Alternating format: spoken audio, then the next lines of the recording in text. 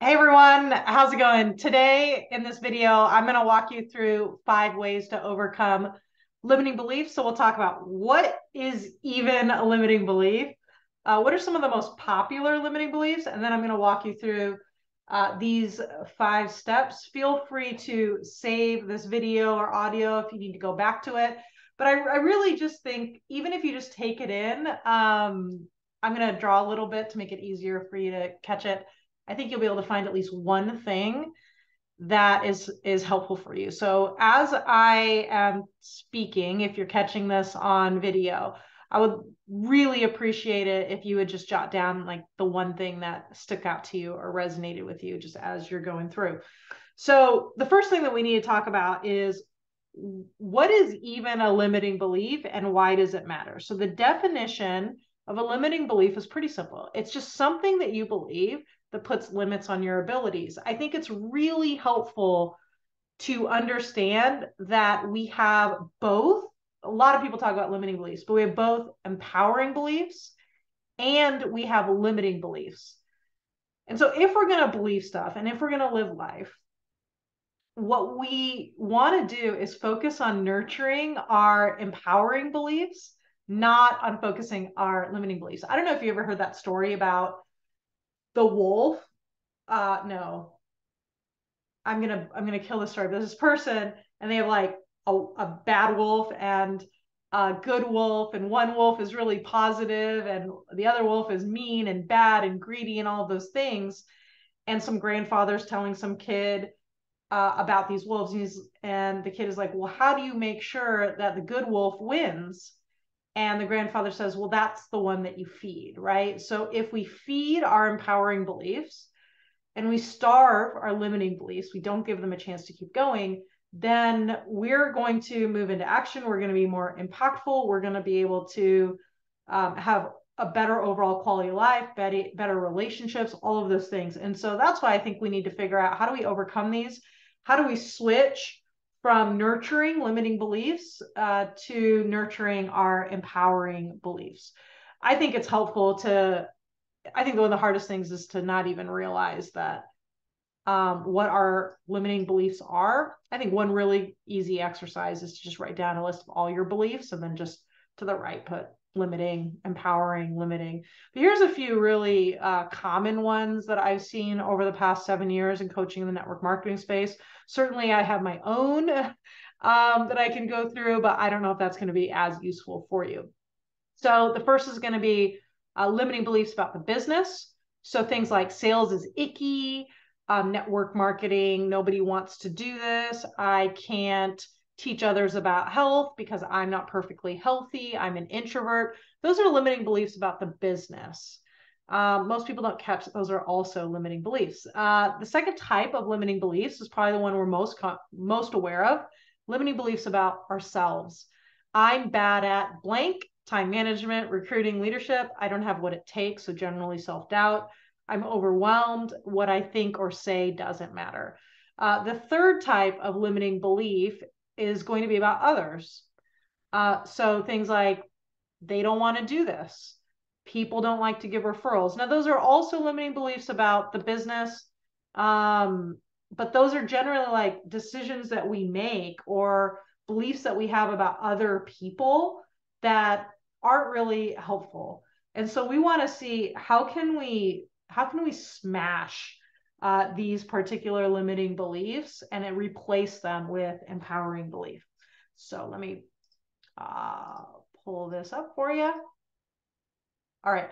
So the first way to switch your limiting beliefs from limiting to empowering is to do a skill assessment. One of the limiting beliefs is like, I'm bad at recruiting. And when we do a skill assessment, that's really simple. So we look at a scale of 1 to 3 or 0 to 3. 0 means I've never done this. I've never even attempted. 1 means I try this and I stink, or I'm just starting. 2 means I can do this consistently and get results. And 3 means I'm a rock star. I can run a training at it. The skill assessment, when you break down all the different skills inside the network marketing process, you just assign yourself a score. 0, 1, 2, 3. At first it stings, but it's truth, right? One of the best ways, probably the only way to overcome limiting beliefs is with truth, right? So instead of being like, why is this happening to me? A skill assessment pulls us into, why is this happening to me? Right? And it pulls in the parts of our brain that can think critically and make plans, as opposed to like having an amygdala hijack of like, oh, I'm so bad, right? So it's much more empowering to say, I'm a skill level 0 at recruiting and I'm working toward a skill level 2, than it is to say, I'm a bad recruiter. So once we have that empowering belief, it shifts the way we look at things. The second strategy is to be diligent about tracking progress. My favorite thing for this is the 5-minute journal. And it is an app that asks you in the morning, what are 3 things you're grateful for? What are 3 things you're going to do to make today awesome? What's an affirmation? And then in the evening, it triggers you to say, what are 3 great things that happened today? What's one thing you could do to make today better?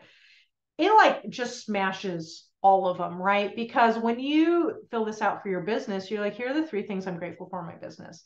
Here are the 3 things I'm going to do today. Well, once you put it in there, you're just more likely to do them, which action also helps with limiting beliefs, right? And then at the end of the day, you're like, oh, here are the 3 things I did. And so now you're tracking your progress. You do this for 30 to 60 days. There's absolutely no way, like, try me, that your business would shift. So if you're really serious about it, but you don't want to do like, I don't believe in all the hard work. People like, do the work on yourself. I got to do the work. I got to power through this. Like, I'm not interested in that. I'd rather do a 5-minute skill assessment. And yeah, it might sting, but it's not hard to do. I'd rather do the 5-minute journal than, cry all the time. So be diligent about tracking progress. We have a tendency to forget what we should remember and remember what we should forget. Let's see, what's the third one here is commitment to being. To being ...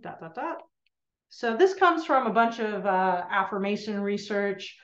The short version of this is just saying like, I am blank. Like, we'll use the recruiting example. I am a good recruiter is not actually going to be very useful. It might work for a small percentage of people, but for the majority of the population, as proven by social science, you're actually going to actively fight against that belief. So when we say, if you're not a good recruiter and you're like, I'm a good recruiter, your mind is going to send evidence to be like, no, that's wrong. But instead, if you say, I'm committed to being a good recruiter, that's different. That's believable, right? I'm committed to asking each new customer if they want to know how to earn money with the business. That is a commitment to being or a commitment to doing, and it works much better than what I think most people use for affirmations. Number 4, immerse yourself in a positive culture.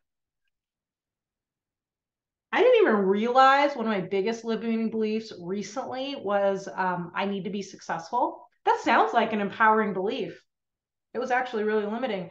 I didn't realize that until I was listening to a podcast and I heard it.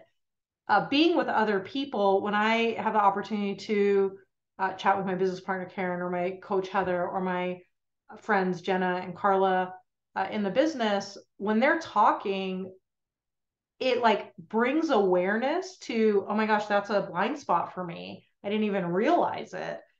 And that's really helpful. Or if they're talking, they can encourage me in whatever limiting belief that I was stuck in. Back in July, I was like, I was in a mental funk, and I was over at Jenna's and we were working on stuff for our business. And I just said something. She's like, hold on right now. And she just like ripped into me. She's like, you are so good. I don't ever want to hear you say that again. And what's really interesting is we need to pay attention to the environments that we're in. Me surrounding myself with Karen and Heather and just like head down working has always been the best culture for me. I stepped into a group coaching program a little over a year ago. We got some good tactics that was helpful, but truthfully, just the way the culture was set up, it was not a bad culture at all, but it brought out some of my worst qualities. And it wasn't helpful. So we have to look at our environment and not say, this should bring out my best qualities, but like actually does it? And if it does stay and if it doesn't leave, I think this is why we find people do really well when they're in our masterminds, because we have a really specific schedule and how to do things and all of that, and a lot of accountability mechanisms. And so then they're like, I'm ready, I got this, I'm ready to go fly. But then they leave that positive culture and all their limiting beliefs come like roaring back. So make sure you have a positive culture and that you're intentional about that. And number 5 is the thought reframe process. And so our thoughts lead to emotions, which lead to actions, which leads to results. So if we change our thought, we can change our results. So let's go back to this example that we're talking about in this video. I'm not a good recruiter. So is that true is the first question. I guess, but what's more true? What's more true is maybe you haven't invited anyone to a recruiting conversation in 6 months. That's true. Okay, so if I write down the thought, I haven't invited anyone to a recruiting conversation in 6 months, now my emotion is like, I feel urgent, like, oh, I need to do that, right? And then my action might be doing that. And then my result would lead to people interested in the business. And so sometimes just by journaling or brain dumping your thoughts on paper really, really help to get rid of those limiting beliefs, because you can really quickly shift the thought, change it to something that's more true, which creates a completely different result. So just to recap, there are 5 ways that are proven to overcome limiting beliefs. Number 1, do a skill assessment.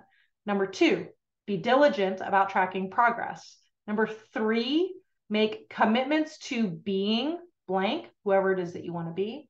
Number 4, immerse yourself in a positive culture. And number 5, engage in a thought reframe. If this was helpful for you and this resonates with you, I want to make sure that you know that we would love to have you in one of our 8 or 9 week masterminds to help you work through the limiting beliefs, but also the skills necessary to make success in your business happen. So wherever you're watching this or listening to this, I'm sure there is some sort of instructions on how to contact us regarding our masterminds. We would love to have you. I hope this was helpful for you, and have a great day.